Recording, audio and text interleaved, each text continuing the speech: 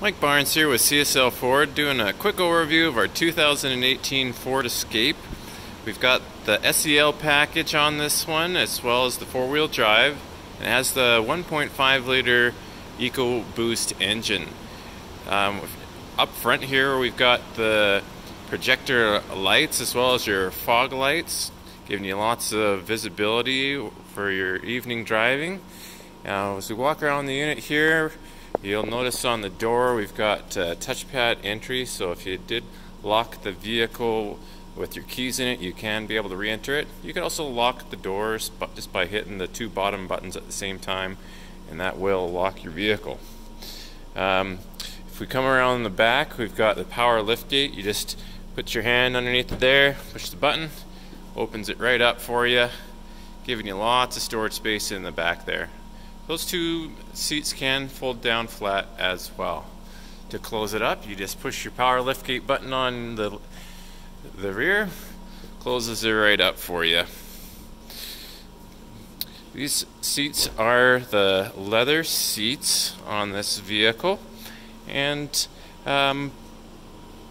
let's go ahead and take a look on the inside. Now, I just wanted to mention that it does have your dual pane sunroof and roof racks up top. If we open her up, just do a little view of the rear. Got your nice leather seats there for your passengers. Power seat up front here. On the passenger side, it is manual. It's got your power locks, windows, and mirrors, as well as your automatic lights. On the steering wheel here, we've got your cruise control, Bluetooth controls. If you take a look at the odometer, we're just sitting just under 37. We're at 36,988 kilometers on there. It is equipped with the navigation system, as well as your phone and audio and Bluetooth settings in there as well. It's got dual climate control, allowing both the passenger and the driver to have their own set temperatures, as well as heated seats on both sides.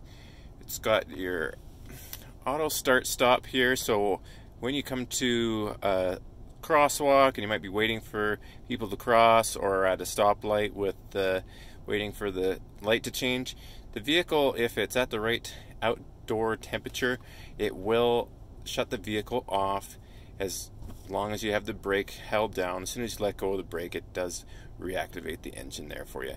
This just gives you the option to turn that on and off if you needed to. But it's a really nice unit, like I mentioned, 2018, really low kilometers. Stop on by CSL Ford today, take it out for a test drive. We'll look forward to seeing you soon.